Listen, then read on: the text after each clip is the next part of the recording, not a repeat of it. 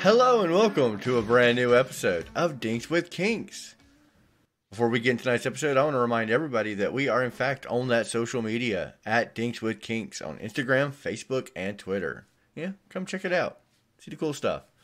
I am one of your wonderful hosts, John Undera, and with me as always are my two favorite and the sexiest people I know, Miss Rebecca and Mr. Shell. Hello. Good evening.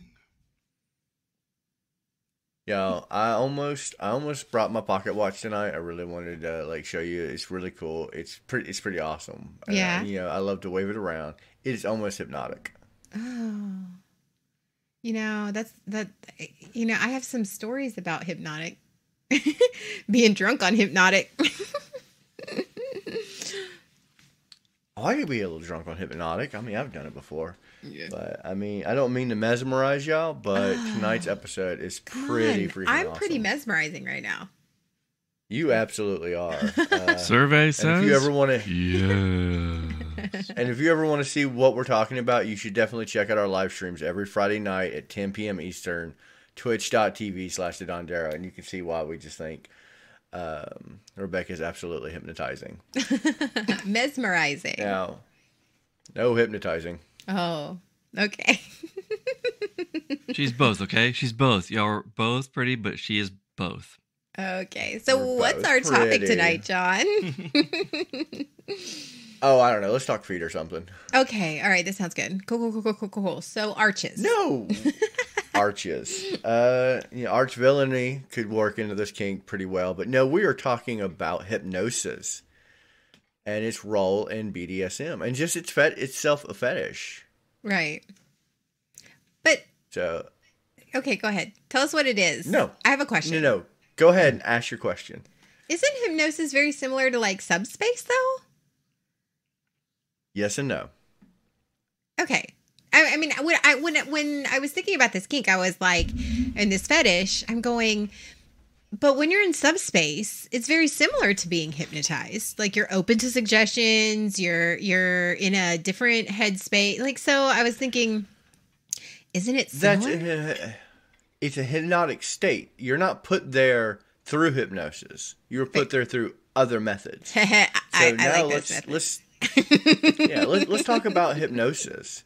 I mean, I think we've all seen every cartoon ever made in one series or another. Somebody gets hypnotized and thinks they're a chicken. Why also, always a chicken? Any sitcom. Why is it always a chicken? I'm Why can't still it be a waiting cow? for them to take it next level and actually have somebody lay an egg. That would be super hypnosis. That would be pretty cool. That means they'd be shitting but on no. the floor. Hypnosis is actually the definition of hypnosis is putting somebody in a hypnotic trance, an absolute trance where they're highly suggestible and almost in a dream state where they're not fully connected to their conscious but not lost in subconscious. They're not asleep. They are essentially put under like a trance, and they're very suggestible. And yes, this can happen many ways. It could happen through subspace. It could happen through drug use. There's 1,000 ways. It happened But to the staring actual at act of hypnosis, Rebecca. Yep. the actual act of hypnosis is the effort to put somebody in that trance without, by any means necessary. But it's only hypnosis if that's my goal. That's where I'm going for. That's what I'm doing. So yeah, you can be. I've never been hypnotized. I think Neither have I. I've actually. Yeah. Go ahead. No, my brain goes to, like, the only time I've been in that state has been through subspace. I think that being hypnotized because I am too, like, I can't turn my brain off, Yeah. Same. I mean, not everybody is open to suggestion, and that's what it's usually called. Like, if you're able to be hypnotized, you tend to be open to suggestion. You have the ability to suspend your consciousness for a hot minute, and some people lack that ability. I do lack that ability. I'm kind of envious of people who can be hypnotized because there's a lot of really cool things you can do with hypnosis. It is essentially jailbreaking your brain. Yeah. A lot of people use it for things like trauma recovery. They'd use it for stop smoking. Like hypnosis is used in a lot of things for your brain. It is jail locking, like putting shit in there, taking shit out. Believe it or not, at least, and I'm grabbing a quote from the internet, so we know its accuracy is about 12%, like all internet accuracies. But only about 35 to 40% of people are able to be hypnotized. It is actually harder to hypnotize somebody than to not hypnotize people. A lot of people are like, "Oh, I'm special because I can't be hypnotized." I'm like, "You are the majority here." Huh? Yeah. Do you think, especially logic brain types like myself? Mm-hmm. No, it has nothing to do with logic brain. It actually has neurodivergence. Yeah, which tells you a lot about our society. Mm-hmm. The more neurodivergent you are, the harder it is to hypnosis, because essentially neurodivergent people don't have a hand on the wheel all the time. To be hypnotized, you have to have somebody have your hand on the wheel to take your hand off the wheel. Mm-hmm. Neurodivergent people typically have somebody else have the hand on the wheel. It's them, but not them. Mm-hmm. Well, I was trying to be nice by saying logic brain instead of using fancy words. Well, I that would make sense why none of us have been able to be hypnotized, because we're all neurodivergent in our own way. Oh, absolutely. And like I said, it's not just logic brain. It's logic brain. Yes, there's many different reasons people can't be hypnotized, but it all boils down to neurodivergency. If you are single divergent, you can, in fact, let go of that steering wheel long enough to have your subconscious kind of take over a little bit. That's why a lot of people who are neurodivergent don't fully remember their dreams, or their dream outside their scope of comfort. Mm-hmm. But, I mean, enough about the science. Let's talk about how it involves kink. And we're going to talk about two different types. We're actually going to talk about real hypnosis and how it's used to bring subconscious orgasms, and role play. Let's talk like, old school cartoon. So first, let's dive into like the actual scientific hypnosis for handless orgasm, or sensationless orgasm. I wish I could do. Now I wish I could do it. God, wouldn't that be great? Mm-hmm. Oh, God damn my brain. So there are a lot of people who use hypnosis as a form of, just like when you're using hypnosis to like quit smoking, or any type of like self-help hypnosis. Of course, it can be used for naughty fun, i.e. telling your brain that you are currently involved in a sexual act to the point to where you achieve orgasm through your brain just hits the orgasm button. That's it. That's what happens. That's the some variant of it. Your brain just goes, "Oh, orgasm." Boop. Yep. See, I would suck at that. Be like, "That's right. He's doing things. That's right. He's using his strong hand." Well, now I want to try it. Now I want to be like, you know what? I can't be hypnotized, but now I want to try it. And like I said, there have been case studies of people doing exactly this. And, I don't know the facility. We're not a paranormal podcast, so I'm not really digging deep. But I encourage our listeners, if you're listening to this, go listen to a podcast about hypnosis, and you can hear some of the stories about how serious this is. But essentially, it is telling your brain to forego all the things it requires for orgasm and just get to end result. So you can have a stimulation, and they're usually, and from what I've read, they're usually the most intense orgasms you ever had, because, like I said, your body goes from 0 to orgasm, and that just sends your body in absolute shock. Well, it makes sense that would be the most intense orgasm you have, because I constantly educating myself, but I've read how to give yourself better orgasms. Just different, because we did that orgasm stream one time, but it's all about changing your mindset. It is not about the physicality of it. Like, you can have the same, like the same action, like the same, somebody, for example, rubbing your clit or whatever, in the same motion, same way. But if you're in a different mindset, the orgasm is going to be different. So when you're skipping all of those steps and going straight to your brain going, you're going to have an orgasm. Of course it's going to be. It's like it's a concentrated dose. It's like the concentrate of going straight there, and that makes complete sense. And it could probably be very addicting, I can imagine. Oh, absolutely. And just the logic waves of the brain of being able to tell yourself to do anything and your body responding to it. It's the same way as, it's any type of that mystic art style. And I say mystic art, but this is actually like scientific proof, like of, trance state of just pretty much opening up the button board for your brain and being able to hit the things. Now, you can't make somebody like stop breathing through hypnosis. You can't make somebody actually believe they're a chicken. You can suggest stuff and their brain can be like, okay, I would normally do that, yeah. So you still have to be in the right mindset for it. I can't hypnotize somebody and make them orgasm against their will. That's impossible. Mm-hmm. You have to actually be actively thinking, this is what I want. This is where I want to be. And I am allowing somebody else to take the hand, steer the car for a hot second. Mm-hmm. So, let's put the delusions of, fantasy out. Because we're about to talk about the fantasy. We're about to dive into the not real role play side of it. But for this, the actual side of hypnosis, it has to be 100% consentful. And that also makes sense because hypnosis is very close to meditate when you get in a meditation in a meditative state, and you can't get in that deep in anybody who's meditated in a really deep way and for a purposeful way. When you get in that state, you can't. You're not going to get there just by going, I'm just going to sit here.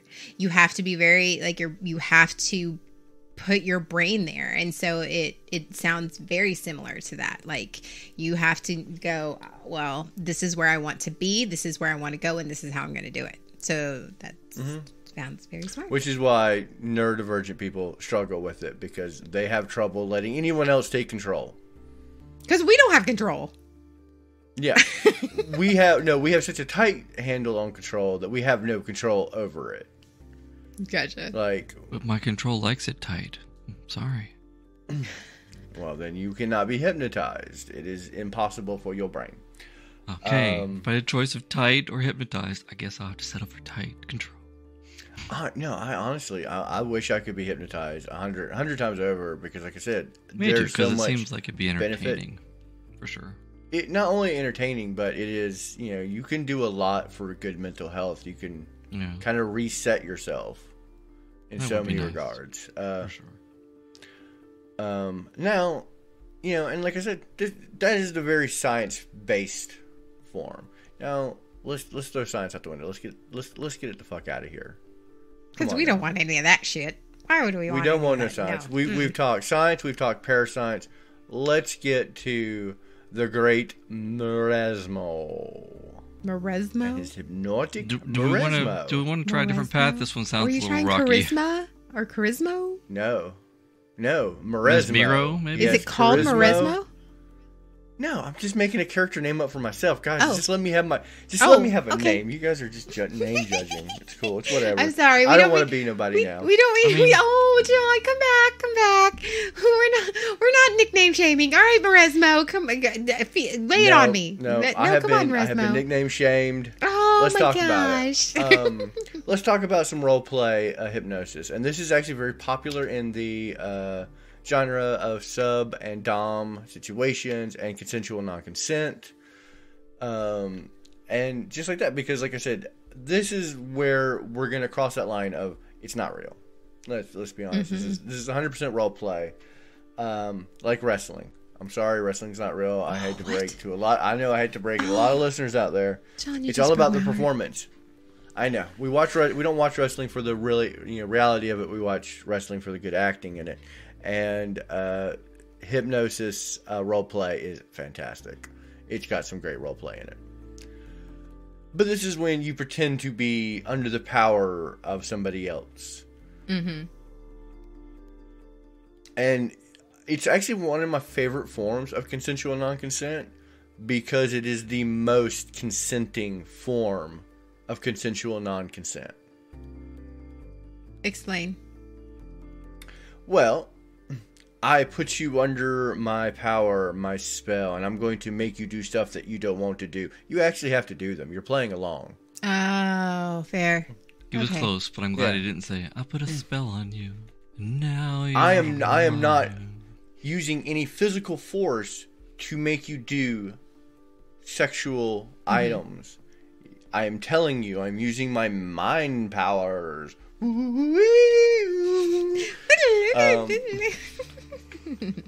Mind Talk. That's the name I was looking for. Mind Talk. The Mind Taker. Harvey Birdman. Turn it at law. That's Boy, the I one bet you you sing? 5 of our audience members went, I knew that show. That was a good cartoon. Yeah. But it's 100% role play. It's consensual non-consent of I'm putting you under a hypnotic spell, and you will do all the things that you would never normally do, and you're going to do them willingly. And you have to go, all right, I will do them, master. Whatever you say, I'm under your power. Hopefully you do a little more vigor than that. But it is. That's essentially what it is. It's fantasy. Now I want to try that. Right? I mean, the It's sub of me's fun. like, you know what? Yeah. All right. What about you, Shep? Would you role play? Would you role play a hypnotist? If I could ever gain the powers to do so, I would gladly. And this Or you also just role play? And this also brings back almost the romanticized, things of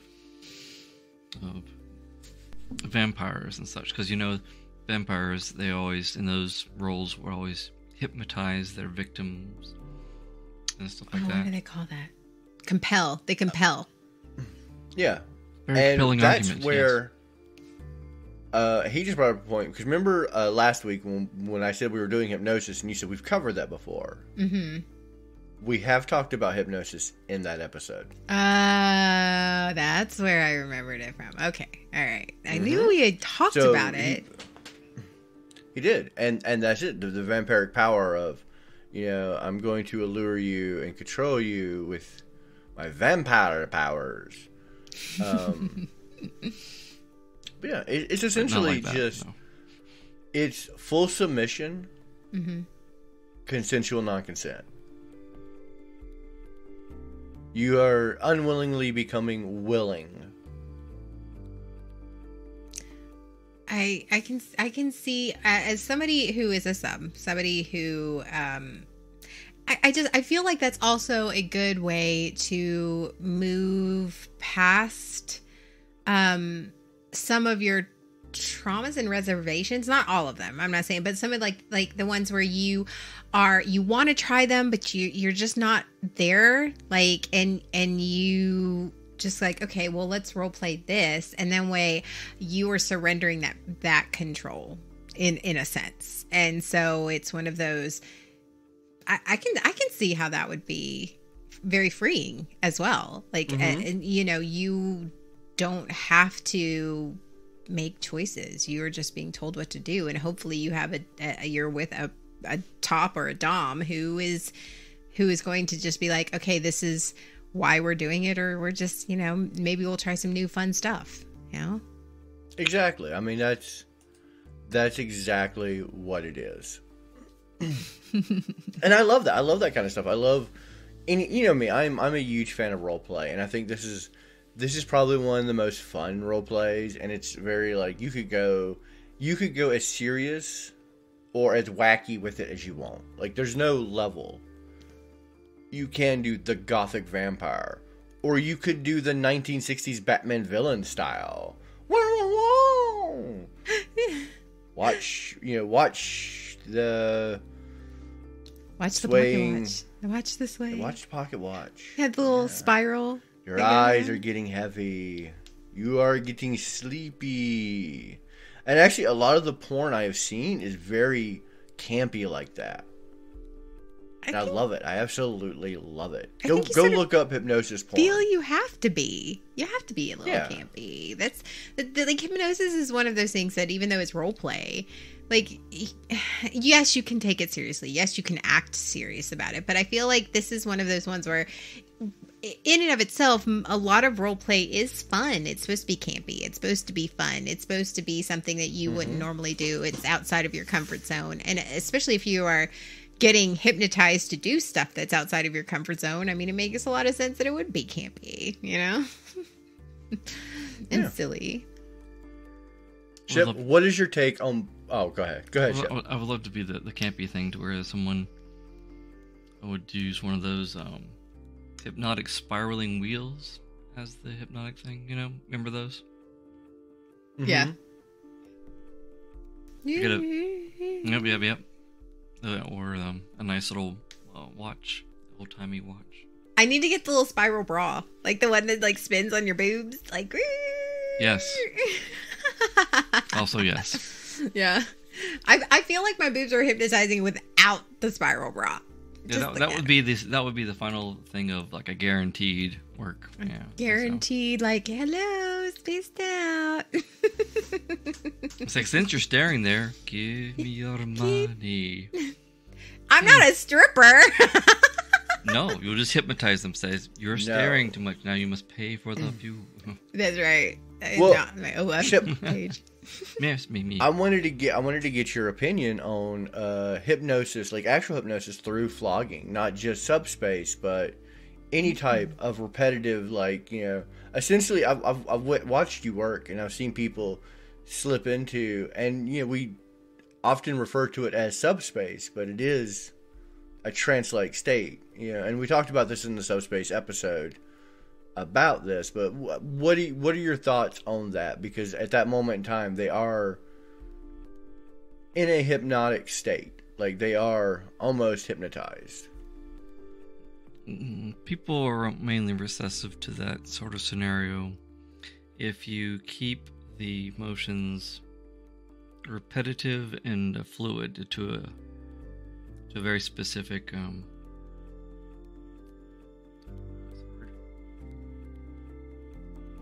continuing rhythm, because I've done a lot of experimenting with that particular scenario, and I noticed it's not necessarily the implement you use or how you use it, but it's if you can maintain a long sustained rhythm of a particular items, that could help them into those states more. Okay, I can see that. Yeah. Very pattern based. Yes, it is.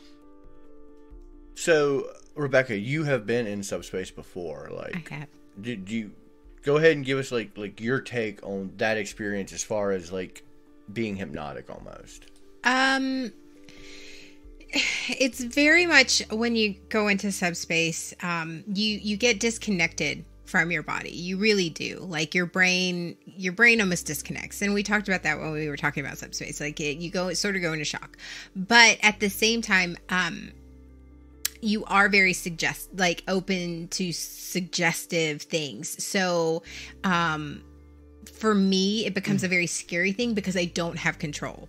I know, like, I'm still aware, but I don't have control of a lot of what's going on around me because I am in an altered state of mind.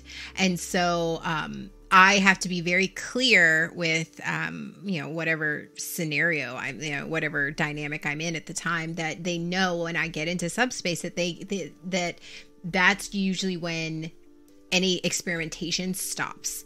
Like because then I have them talk me down. So them talking me back is very important. So that's part of that suggestive part of being in subspace, is they are like connecting with their voice. It brings me back to a more conscious state in a safe way. So, that's why I don't know if I wouldn't be able to be hypnotized, but at the same time, because I'm neurodivergent, like subspace, I've gotten there differently. So, it's one of those things. But yeah, that's why it's very important for me personally that because I'm disconnected when I'm in subspace, that the suggested part of that is to talk me back, telling me I'm safe, telling me it's okay, because I am not fully conscious at that point. Yeah. Yeah. But subspace is And fun. that I get. Yeah, subspace is very, and it's very much like, it's a lot of times the closest people are going to get to a hypnotic state without going to a hypnotist. Mm-hmm. And again, like I said, if you want to argue my stats on hypnosis, I'm not going to argue with you because, like I said, I don't believe any stat I see on the internet unless it's through, like, you know, the CDC or a news, you know, like an actual scientific source. What? You're gonna give us credit? You're gonna give us credibility, John? You're gonna give us credibility? Really? Oh God, no! Okay, I learned shit on the internet. Okay, cool. I don't know if I'm right, All right, that's fine. but you know, I think honestly, just hypnosis is just a lot of fun, and it's one of those kinks. I don't think you can do any evil with it. No. Now I want to go try it. Like, I really do. Like, I hadn't really thought about trying it. Like, I think, you know, before we like researched, before we talked about it, I was like, okay, whatever. I've never been hypnotized before. But with all of that, it's like, you know, would be fun to at least try. Yeah, the would absolutely. you wheel, I would totally, I would totally, and this, the whole role play, the CNC part of it, I be like, yeah, that'd be fun. It would be. It'd be a lot of fun. A lot of fun. What about you, Shep? I think, I mean, for the longest time, I've kind of closed myself off to that stuff because I didn't think it was, you know, possible to play with and all that. But I believe if the ability was there, I would love to dive into it and enjoy all the experimentations and fun that comes thereof. Yeah. All right. Well, while we're making our final points, I want to go ahead and tell you I did spin the wheel. Oh, gracious. Yeah. And I want to apologize to our audience right now because I can guarantee, even though what we're talking about next week is the most unkinky, like unsexual thing we've ever talked about, it's probably going to be one of our most offensive episodes ever. Offensive? I'm going to be talking like this all the time. G'day, mate. Is it accents? Are we talking We're accents? talking accents. Oh, God, yeah! And I'm going to be doing horrible accents. Can I talk Check in it out all one day time, long. won't I'll you? just talk Southern the whole time. Just the whole time. My Southern Belle accent. Like I said, it's going to be the most offensive episode we've ever done. it can't It'll be be offensive. quite If it was my entertaining. natural accent. It can't be offensive if that's like. I don't That's have a fair, natural but I'm not accent. going to talk in my natural accent. I do. I talk don't like have this, one. y'all. I don't care. I talk like a Southern boy. I talk like a shepherd. All right. That said, I do want to remind everyone that we are, in fact, on that social media, and you guys should follow us at Dinks with Kinks on Instagram, Twitter, and Facebook. Yes, please. And if you like this podcast, there is a other podcast hosted by our Miss Rebecca called Release Your Kinkster. It's available Release anywhere you the listen Kinkster. to podcasts. Release the Kinkster. Sorry. Like release the Kraken. Release the Kraken, release the Kinkster. Release the Kinkster. And check that out as well. It's a fantastic podcast. More for the people who are not so look when I much take off my looking for pants. why Release kink the is, Kraken. but how kink is. Yeah, very much like for the beginning Kinkster, and just very much just diving into sort of the less about like specific kinks, but more about just overall things that you experience as a Kinkster, and you know that you might struggle with, and you know you have to go through. Yep. But that's our episode, and we will see you sexy people next week. I'm your host, John Undero, and with me as always, Miss Rebecca and Mr. Shep. Bye now. Till the next time. Aloha.